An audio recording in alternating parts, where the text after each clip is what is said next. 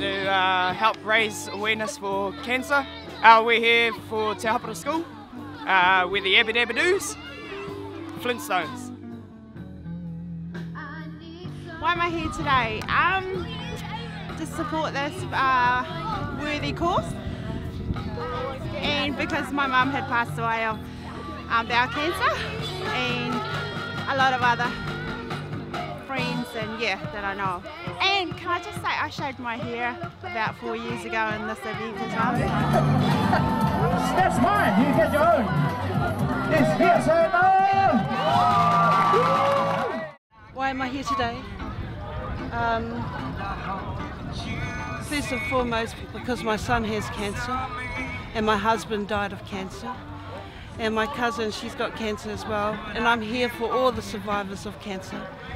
And I think it's a wonderful cause and a wonderful time where we can get together as a city and as different cultures coming together and celebrating this day, celebrating the survivors of cancer.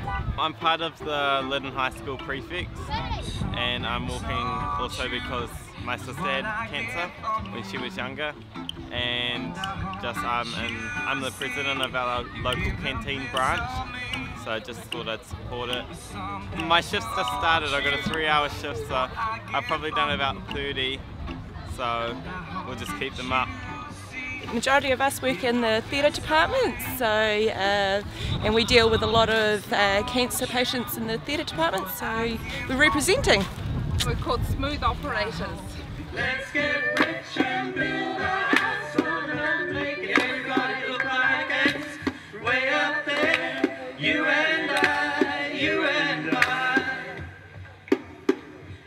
Let's get rich and buy our parents' homes in the south of France.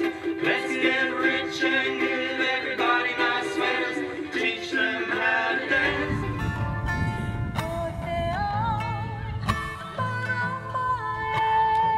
Support the cause, obviously cancer, and because I can. Well, it's affected my mother passed from it, and my father-in-law, this is my handsome father-in-law. We've been gone almost a year now, so we've all been hurt.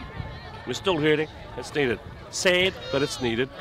Good to see it celebration and everybody coming out and celebrating it, but wish we didn't have to. Well, I'm here to support the Cancer Society and to help them in the kitchen. It's a wonderful cause. I was in the first team from Gisborne when they went to Palmerston North, the inaugural event, and when it was brought to New Zealand, and we had a team brought down from Gisborne. It was wonderful.